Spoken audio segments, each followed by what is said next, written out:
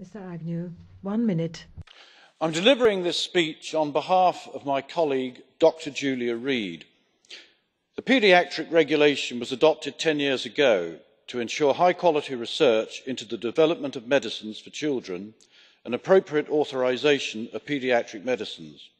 However, in 2013, several inadequacies were identified by the progress report adopted by the European Commission, especially with regard to paediatric oncology and neonatology.